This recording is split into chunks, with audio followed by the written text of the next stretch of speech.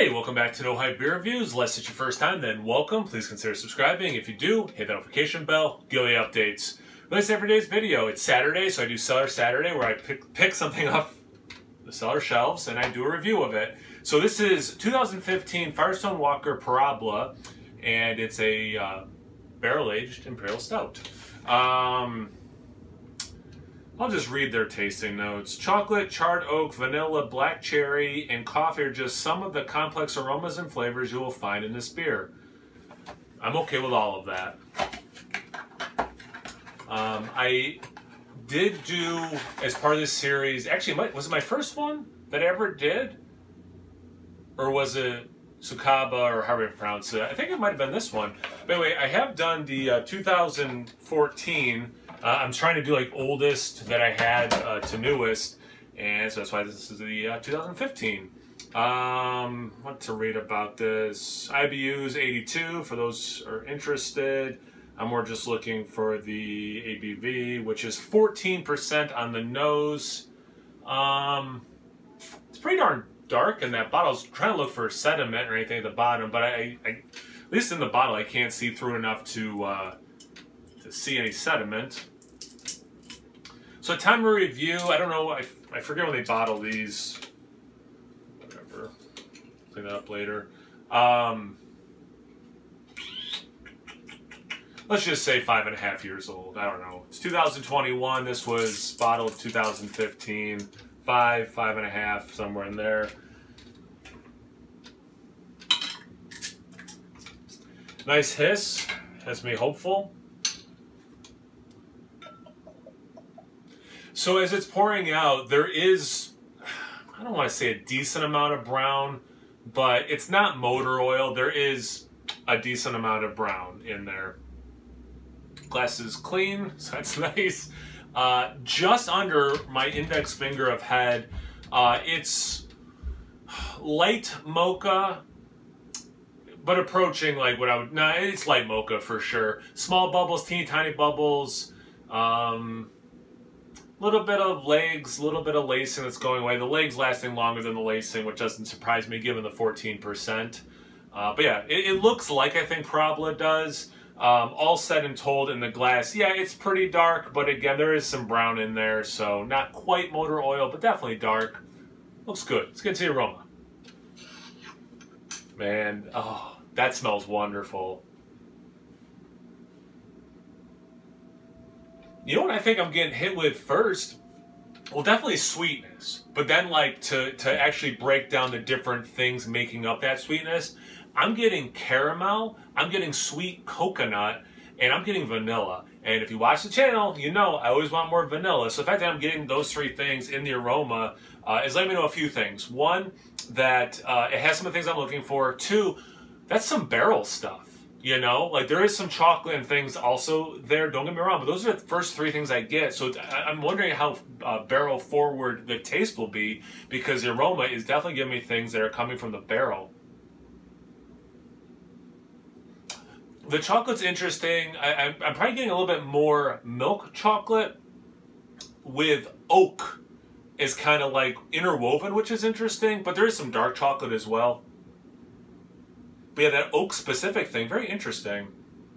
I'm loving this caramel note. I am all about that. Like it's just dominating, but then maybe I shouldn't use the word dominating because that makes it sound like the other things aren't coming through, but the other things are coming through. So you get a little bit of that Rolos thing, but almost like if it was more of a caramel forward candy than the chocolate and the caramel. But again, it does have that nice chocolate. It's desserty but elevated. It's not overly in your face with the sweetness that you're thinking pastry stout, but it does have those sweet elements, those candy bar elements, those dessert elements. I always feel obligated, like, I love pastry stouts. It's nothing against pastry stouts, but like, you know what I mean, like elevated, more adult, whatever kind of disparaging thing that it sounds like, but it's that versus a pastry stout, but it's scratching those itches, man. I'm all in. It's good to taste. Cheers.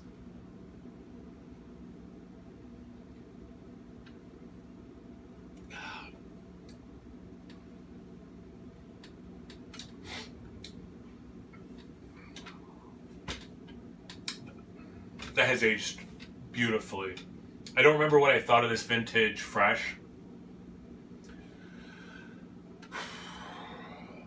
Yeah, I mean, this is phenomenal. Like the aroma, I'm getting so much. The caramel, I do get some of that vanilla, which is nice. I get specifically the oak, which is, because there is sweetness to it, so that helps dry it out. There is chocolate. You're getting the maybe more dark chocolate than the milk chocolate, so that switches from the aroma.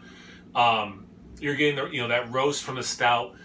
The most interesting thing that is different, besides the chocolate switch from the aroma to the taste, is I didn't get smoky, almost like light peatiness in the aroma. Definitely getting it on the taste. So like I was saying, the aroma, like this elevated, this classy adult, whatever kind of thing that makes it sound like you're talking down to pastry stouts. How it has those desserty elements, but I think, apparently I'm really talking my hands today. I always do. I really think that smoky peatiness, and again, not that it's an overly sweet beer, but that smoky peatiness, how well it's working with what is there, the sweet components, the base beer components, the barrel components, and I'm imagining this is somewhat roast from the stout, and also some of that peatiness could come from, the barrel. Man, it's cutting through something that I wouldn't have thought needed to be cut through, but then when it's happening, I'm like, oh, this is really, I'm appreciating this, adding complexity, layers. It's not, because sometimes like you're enjoying the sip and then something comes in, not even like the beer is off, but just a flavor like, I wish I kept experiencing the thing I had been experiencing. Whereas this, it's welcomed, but also I could have experienced that the whole time and been happy too. So like when that kicks in, man, whew, what a beer.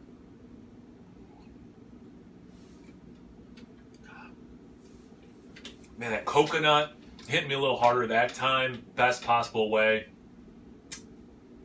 Interesting that this is 2015.